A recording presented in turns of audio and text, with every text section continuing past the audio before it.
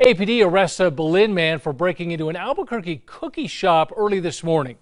According to the criminal complaint, Joshua Senna went into Insomnia Cookies on Central, this is in southeast Albuquerque, around 11:30 last night asking for water. Employees gave him a bottle and he left the store. Then around midnight, as those employees were cleaning up, he came back. Senna was told the store was closed, but he responded by smashing their window. The employees hid in a bathroom until police arrived. Senna was taken into custody. He's charged with breaking and entering.